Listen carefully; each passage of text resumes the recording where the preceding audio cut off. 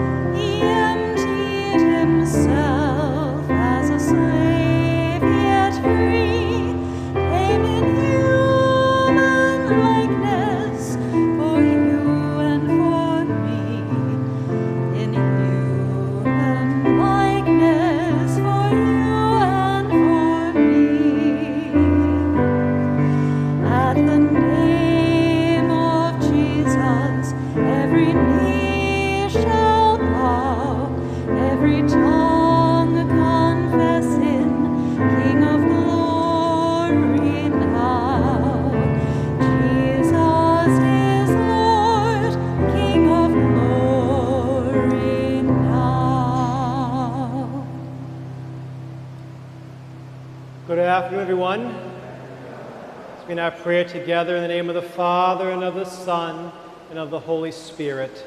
Amen. The Lord be with you. And with your spirit. We gather here this beautiful afternoon in our life to praise God, to thank God for all the blessings of life. We also come mindful of our faults and our failings of life. Let's now pause briefly, look into our heart, renew our week. We seek God's forgiveness, God's mercy, God's love this day.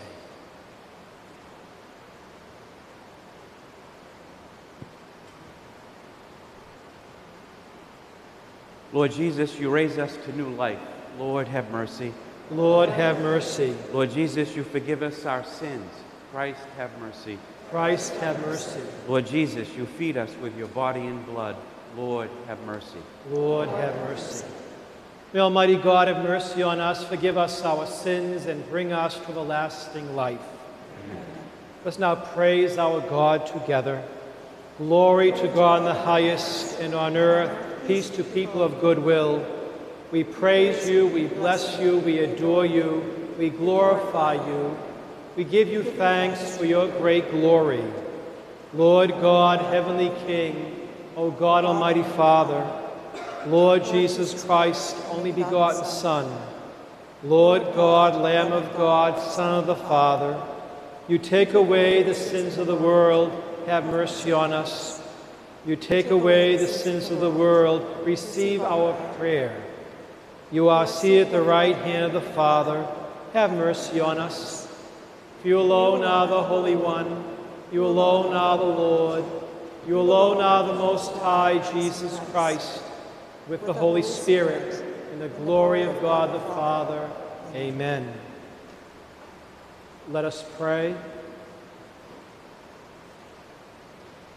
O God, who manifest your almighty power, above all by pardoning and showing mercy, bestow, we pray, your grace abundantly upon us, and make those hastening to attain your promises heirs to the treasures of heaven. Through our Lord Jesus Christ, your Son, who lives and reigns with you in the unity of the Holy Spirit, one God, forever and ever.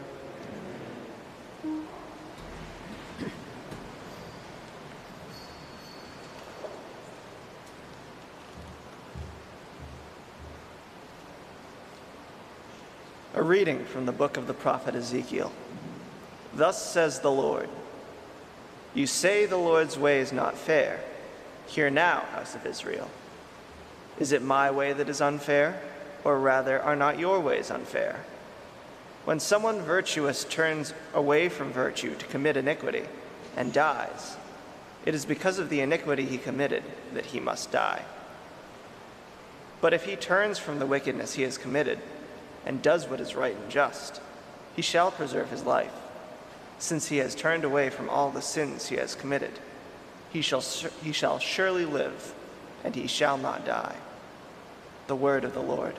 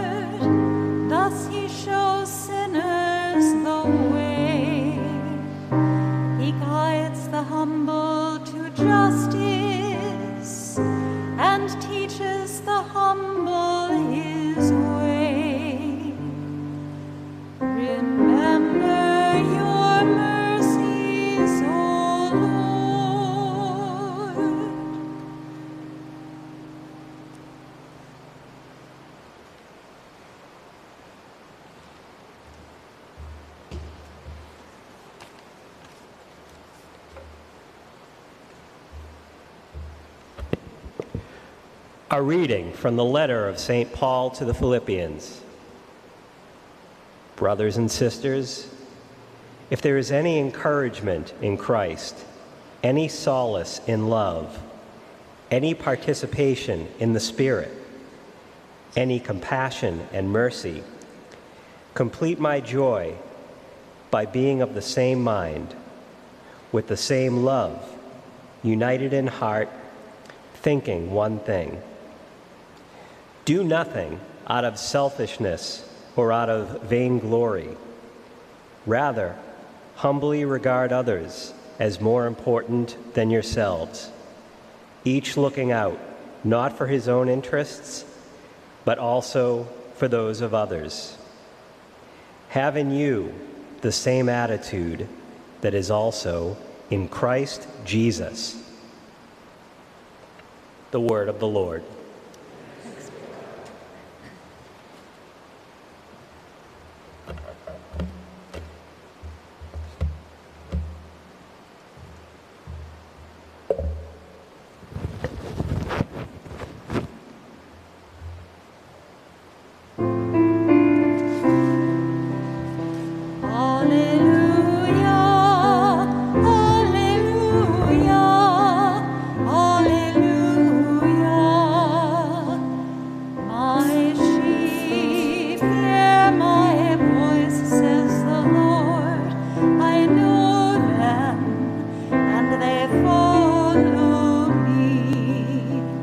All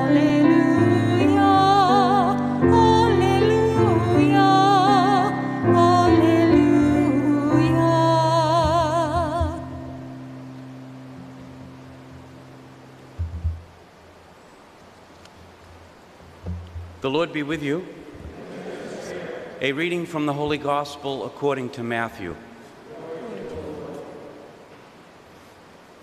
Jesus said to the chief priests and elders of the people, "What is your opinion? A man had 2 sons. He came to the first and said, 'Son, go out and work in the vineyard today.' He said in reply, 'I will not,' but afterwards changed his mind and went.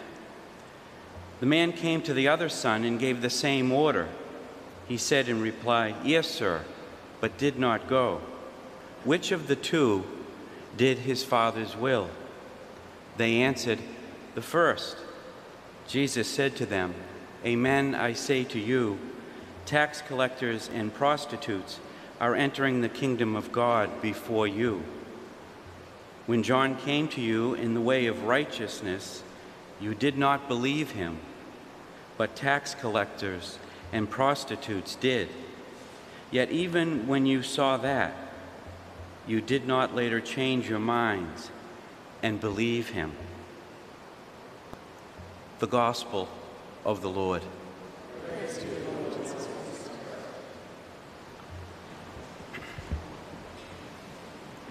Good afternoon, everyone. I pray you're all doing well and hanging in there, remaining strong. It's good to see you all. Today's gospel, this parable, Jesus offered it about a week before he was condemned to death. And, last week's parable really made us scratch our head a little bit in terms of God's generosity and how we use our generosity in likeness to God's. But there's really no doubt this week what Jesus is telling us. And the readings, in fact, all of them remind us of the fundamental choices that you and I have in life when it comes to the Lord and when he asks us something or asks of us for something. And that's obedience or rebellion. We are going to either obey the will of God or we're going to be disobedient to the will of God. And it's a choice. And thankfully, the Lord gives us free will. And unfortunately, many people today choose to rebel against God. And I think if we look at the newspaper or the television, we can see what happens. What is the consequence when we rebel against the will of God? God has a plan for each and every one of us. And it's a perfect plan that leads us to perfect happiness and ultimately eternal life. But when we choose to rebel against that, unfortunately, we have to suffer the consequences. In our first reading, the prophet Ezekiel reminds us many times that people blame the Lord for their decisions, and they get angry, and as a result of that anger, they rebel. And it's usually egged on by some injustice that they've experienced. But Ezekiel debunks any claim that God is unjust in letting the wicked perish and the virtuous live due to their actions. You know, folks, the most fundamental principle of integrity doesn't even really require the Bible. Aristotle said it so beautifully in his Ethics. He says, quote, "Do good and avoid evil." That sums it all up. When we choose to do good, we're following the will of God. When we rebel and we say that we know better than what the gospel teaches, or that we accept this part of church teaching but don't accept this part, we're rebelling against the will of God. And of course, this is not good. But when we are obedient and we follow the will of the Lord and we attempt every day to grow in holiness and repent of our sin, what happens? Our marriages are better. Our families are better because of that. Our community is better. Our parish community here at Sacred Hearts is better when we are obedient to the will of God. You know, during COVID, we've seen beautiful expressions of kindness and love and compassion and generosity. All beautiful virtues that come from where? That come from God. And we see the effect that they have. And I don't know about you, but I've seen on television oftentimes these beautiful acts of kindness can oftentimes move you to tears. And conversely, when we see evil, what happens? We fill ourselves with fear and anxiety, and we want to close ourselves away from it. Why? Because it's evil. And Jesus reminds us that we have to choose good. We have to choose obedience. Many of you might say, well, Deacon, I'm here at Mass. I'm doing my share. I'm being obedient. We have to be careful of that kind of an attitude. Because frankly, in the spiritual life, faith is not checking a box and saying, I did this, I went to Mass, I checked the box, I move on to my next thing that I need to do. And we're reminded today, and St. Paul so beautifully reminds us, do nothing out of selfishness or out of vainglory, otherwise known as boastfulness. Rather, humbly regard others as more important than yourselves, each looking out not for his interests, but also for those of others. So in other words, there's more to it. This Christian life that we're called to, this path of holiness, this path to eternal life, there's more work to be done. And sometimes we want to rebel. I don't need to go to confession. I don't need to tell the priest my sins. I don't need to go to Mass on a holy day. We have to be very careful of that, particularly as practicing Catholics, those that are committed. And your presence here today says it all. We're here because we're committed to living this life and living it well. The world, of course, is, I want to be free, I want to be me. They want to rebel. God's will is not in their plan. And unfortunately, there's a consequence to that, and we know what that is. You know, mankind, human history, has told us that we are good at rebelling, not following the will of the Father. But Jesus came and by example showed us the power and the beauty of obedience. And all we have to do here is look at the crucified Lord. And what does God do with that? Jesus, in his humility, in his obedience, fulfilling the will of the Father, what does he do? Turn something so wicked, so evil, killing our Savior on a cross. God takes that and turns it into something beautiful. Resurrection, new life, forgiveness of sin. Spiritual conversion, my friends, is not letting that inner rebellion due to sin shape our decisions and our actions. Obedience to the Father's will brings out the best that we can offer. A believer who says yes to God and says yes to God's will doesn't do it. In the end, that's rebellion. And therefore, that person goes nowhere, grows nowhere in the spiritual life. It's lip service. But a believer who says no and then does it, similar to this gospel today, we know that the believer has conquered that rebellion that's built into us and has won. And of course, the Lord, we know, looks down with a big smile.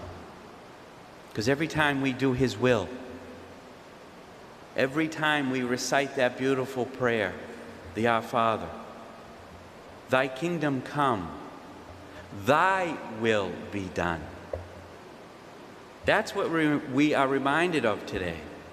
It's about God's will.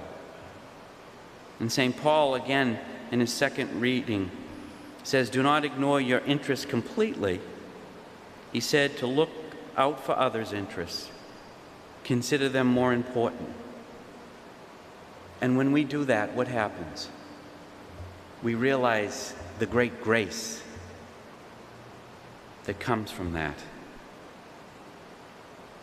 In our psalm today, the psalmist reminds us that God is our Savior. Isn't that good news that we can leave with today? That God so loved the world that He sent His only begotten Son into the world to save you and save me. And He is full of mercy. Thank God for that. Thank God for that. And He shows sinners the way. He shows you and me the way. And He teaches the humble His way, not our way. So, my friends, let's consider this week using a little bit of our time, a little bit of our treasure for the good of others. Let's stretch this week. Let's take this gospel in and allow it to transform us in order that we might be more obedient and less rebellious. You know, when we're serving others, there's no greater antidote to sin than to serve others in love and in faithfulness. And maybe that's just a phone call this week to somebody that you haven't connected with who could be a little bit lonely. Maybe that's offering a big smile to the person behind the Dunkin' Donut counter. You see, my friends, these are simple expressions of kindness. That's what the Lord wants from us. Not big and bold things, but little things. That gives Him the most joy. So, my friends, again, let's this week take this beautiful gospel, this message of the glory that we gain through obedience to the Father's will. And let's be committed a little bit more this week and next week and the following week to doing God's will. And let's do less of our will.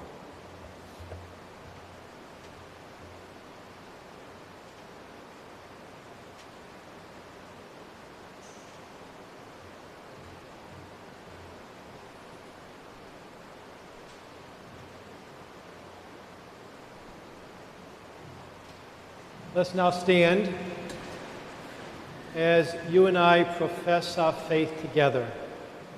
I believe in one God, the Father Almighty, maker of heaven and earth, of all things visible and invisible. I believe in one Lord Jesus Christ, the only begotten Son of God, born of the Father before all ages, God from God, light from light, true God from true God, begotten, not made, consubstantial with the Father, through whom all things were made. For us men, for our salvation, He came down from heaven, and by the Holy Spirit was incarnate of the Virgin Mary and became man. For our sake He was crucified under Pontius Pilate. He suffered death and was buried, and rose again the third day in accordance with the Scriptures. He ascended to heaven and is seated at the right hand of the Father. He will come again in glory to judge living and the dead, and his kingdom will have no end. I believe in the Holy Spirit, the Lord, the giver of life, who proceeds from the Father and the Son. With the Father and the Son is adored and glorified, who has spoken through the prophets. I believe in one holy Catholic and Apostolic Church. I confess one baptism for the forgiveness of sins, forward to the resurrection of the dead, the life of the world to come. Amen.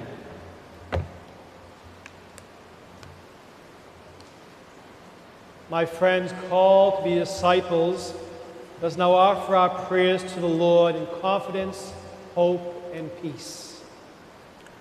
For the Holy Church on earth, may the power of the Holy Spirit help us to love one another and live in unity. We pray to the Lord. Lord, hear our prayer. For those in positions of authority, may the Lord lead them in their efforts toward protecting all human life from conception to natural death. We pray to the Lord. Lord, hear our prayer. For the underemployed and the unemployed, may God in his goodness help them find work that will provide for their needs. We pray to the Lord. Lord, hear our prayer. We pray for all of our confirmandi who will be confirmed this weekend. We pray that the Lord continue to touch them, and may the gifts of the Holy Spirit given to them at confirmation help them to grow in faith and to grow in relationship with God. We pray to the Lord. Lord, hear our prayer. For doctors, nurses, first responders, and all those working to handle this health crisis, may they be strengthened by God during this great time of need. We pray to the Lord. Lord, hear our prayer. For those who are suffering from the effects of the pandemic, especially those in nursing homes, assisted living facilities, may God's Holy Spirit bring them comfort and healing. We pray to the Lord. Lord, hear our prayer. For our faith community here at Sacred Hearts, may we grow in mercy and compassion, joyfully imitating Jesus our Savior. We pray to the Lord. Lord, hear our prayer. For those who have gone before us marked with the sign of faith, we pray in a special way for Lillian Lavasser. May they rejoice with the saints in God's everlasting kingdom. We pray to the Lord. Lord, hear our prayer. For Elspeth Donnelly, who is especially remembered at this Mass, we pray to the Lord. Lord, hear our prayer. And for the prayers and concerns we now silently call to mind.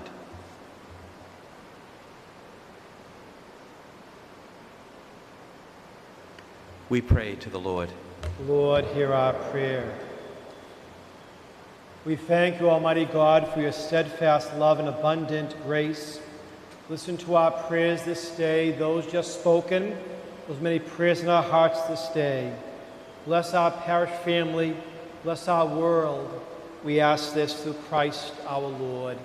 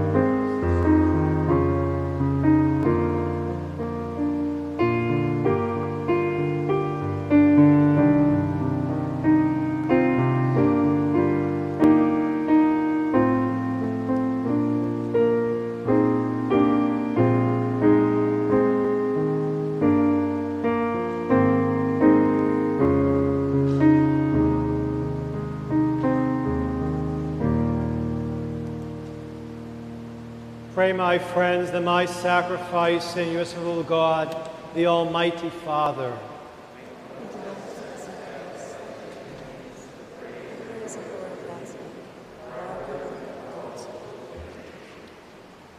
grant us, O merciful God, that this our offering be find acceptance with you, that through it the wellspring of all blessing be laid open before us in our life, through Christ our Lord. My friends, the Lord be with you. Lift up your hearts. Let us give thanks to the Lord our God. It is truly right and just, our duty and our salvation, always and everywhere to give you thanks, Father most holy, for your beloved Son, Jesus Christ, your word, who made all things, who sent as our Savior and Redeemer, incarnate by the Holy Spirit and born of the Virgin.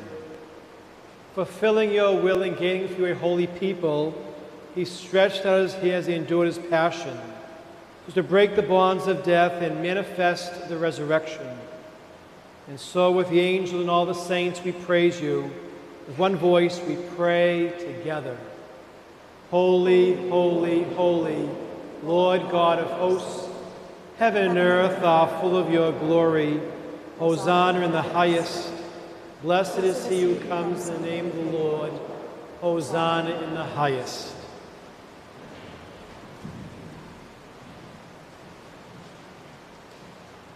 You are indeed holy, O Lord, the font of all holiness.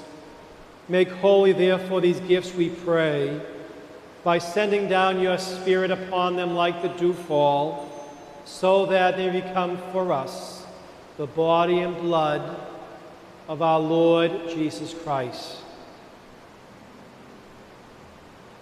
At the time he was betrayed, and in his passion, he took bread and giving thanks, broke it, and gave it to his disciples, saying, "Take this, all of you, and eat of it, for this is my body, which will be given up for you."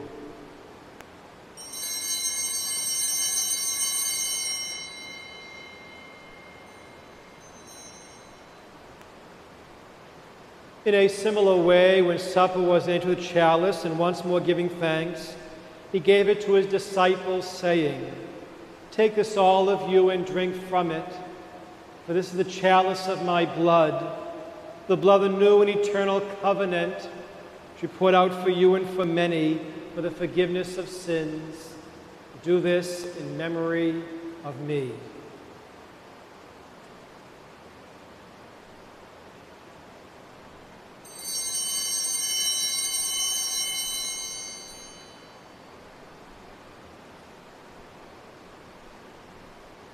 The mystery of faith. We proclaim your death, O Lord, and profess your resurrection until you come again. Therefore, as we celebrate the memorial of his death and resurrection, we offer you, Lord, the bread of life and the chalice of salvation. Giving thanks, you held us worthy to be in your presence and minister to you. Humbly we pray that, partaking of the body and blood of Christ, be gathered into one by the Holy Spirit. Remember, Lord, your church spread throughout the world, and bring her to the fullness of charity. Together, Francis, our Pope, and Sean, our Bishop, the clergy, religious, and all your faith-filled people. Remember also our brothers and sisters who have fallen asleep in the hope of the resurrection, and all have died in your mercy. Welcome them into the light of your face. We pray this day for Elspeth Donnelly. Have mercy on us all, we pray, that with the Blessed Virgin Mary, Mother of God, with Blessed Joseph, her spouse, with the blessed apostles and all the saints who have pleased you throughout the ages, may merit to be co-heirs to eternal life, and may praise and glorify you through your Son, Jesus Christ.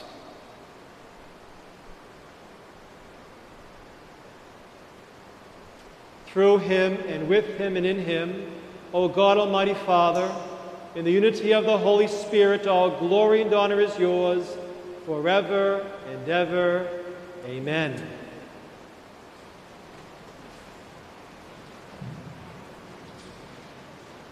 Let's now gather our prayers together and pray in the words our Savior taught us to pray. Our Father, who art in heaven, hallowed be thy name. Thy kingdom come, thy will be done, on earth as it is in heaven.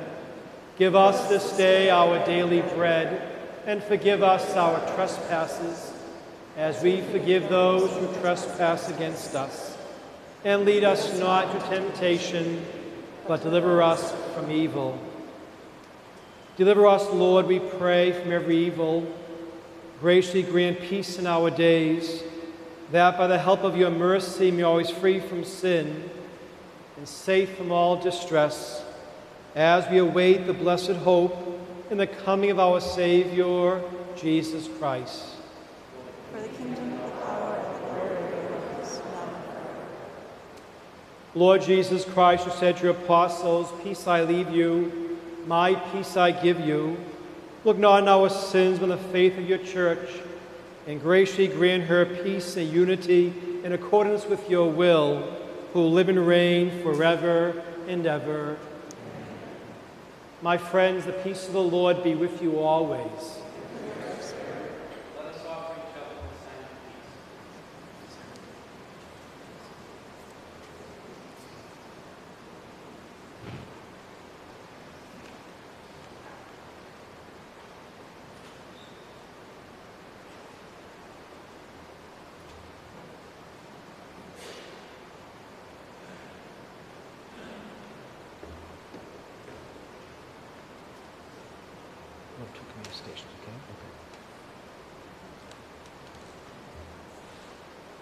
Lamb of God, you take away the sins of the world, have mercy on us.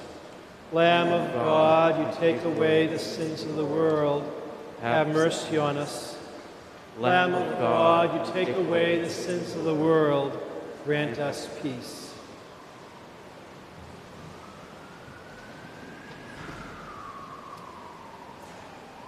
My friends, behold the Lamb of God.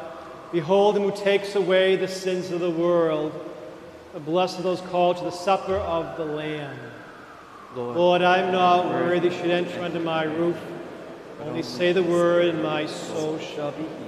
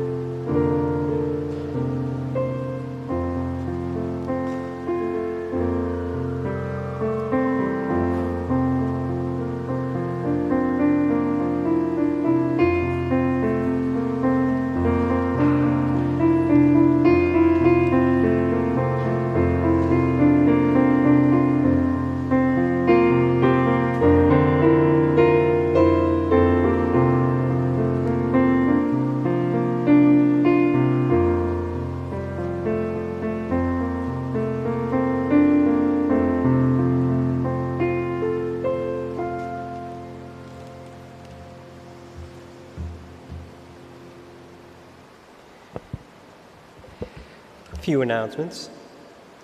Please join us Saturday, October 3rd from 9 a.m. to 10 a.m. on the lawn between the church and the rectory for the annual blessing of the animals. October 4th is the feast of St. Francis, who loved animals. Sacred Heart School is holding a socially distant walkathon to help offset the costs accrued to create a safe environment and high-quality learning experience for our students. If you would like to support the school's cause, please see the bulletin for more details. Thanks, Bill, for that parish news. I really enjoy the blessing of the animals. Every year I see parakeets and bunnies, hamsters and gerbils, you name it, we see it. So please come next Saturday. We will see dogs and cats too. So please bring your animals next week for that blessing. I want to share with you some news. As you may know, throughout the state, each city is color-coded by COVID risk. I think it's gray, green, yellow, red. Right now, Haverhill is in the yellow, so we're doing okay. I saw an article in the Tribune this past week that possibly could be going into a red because of cluster in a nursing home, other clusters in the city. If that happens, that changes our Mass celebration a bit. We'll still have Mass during the weekend, but it will require us, for everybody who comes to Mass, have their temperature taken by a touchless thermometer. We do that for the volunteers and the priests anyway, every Mass. But if that goes red, if we go red Wednesday night, starting Thursday morning Mass, everybody that comes to Mass has their temperature taken, and a roster of who's here has to be recorded. Name and phone number. So I just want to brace you for that possibility. Starting Thursday morning Mass, the weekend, we have to follow that guideline. So please, I'm sure you'll cooperate fine, but just so you're not caught off guard. What are we doing here? So most of you come every 4 o'clock each week, so you're a pretty stable group. But just be aware that may happen if you hear the news story that Haverhill has now gone into the red zone because of these clusters. I guess there's minimal community spread, which is good. It's just a nursing home cluster, adds to our numbers. A family over here who had a gathering. They all now have 5 or 6 COVID positives. That adds to the number in our city and pushes over from yellow to red possibly. So pray God that will not happen. If it does, there'll be 2 changes next week. What's your name, your phone number, zap, 98.5, okay. So we should be okay in that sense. We have 2 thermometers going, but we'll be fine. So God bless you all. Thanks for all your support, and stay healthy, stay well, and stay safe. Let's now stand for our final prayers.